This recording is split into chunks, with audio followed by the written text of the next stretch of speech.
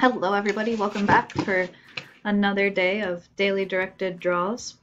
Today I was inspired by the sunshine and the beautiful weather we've been having, and since it's Tuesday, we're going to do Tulip Tuesday today. So go ahead and grab a pencil and paper and whatever else you may need, and we will get started. Start with this flower on this side first. So what you're going to do is you're going to start at the bottom of your paper and just do a line up. And then we're going to go right into that petal, and we're just going to go up to a point and then back down and around, and then bring it down to the bottom of the paper to meet up with the stem. Now we're going to draw this one to look like it's slightly behind the one we just drew. So you're going to go up to a point, back down, and around. And then just a line that kind of follows the shape of the outside of what you just drew into both of those. Now we're going to keep going with the stem. So a line up, you can add a slight curve to it. And then do the same thing on the other side.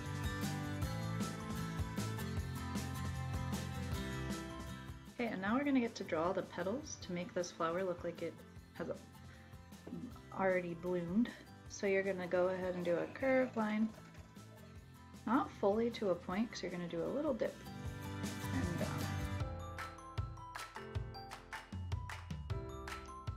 And then for the rest of this flower, it's just going to be different lines, because not everyone's is going to look alike, but just drawing different line shapes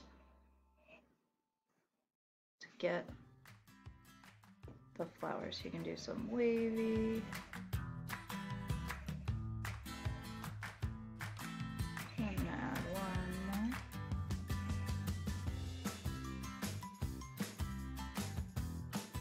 And then I'm going to go ahead and just add some of those line designs to just help see me form more of the flower shape.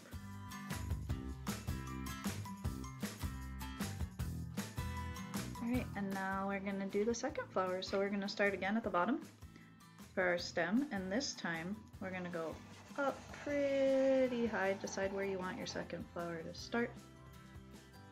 And then we're going to bring that on the other side.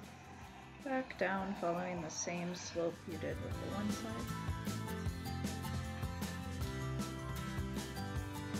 And then curve around to a point, back down and around, with the line in the middle that follows the same shape as the outline. And now for this one has not quite blossomed yet. Or bloomed yet, so we're going to go ahead and draw a curve and then bring a line straight up to a point, back down and around. And then this one I'm going to do a diagonal line up to a point, then curve it down and around with a little curve there. So today's was a quicker drawing, but that's all it is for the drawing portion, and now you get to be creative with how you color it. You can choose to play with some shading to help give your flowers some more dimension, as well as your stem and your leaves. I use two different colored greens here. You can choose what color your tulips will be. Maybe you have some in your garden that you can base yours off of, or maybe you saw some somewhere on a walk. But go ahead and create your tulips and color them how you would like.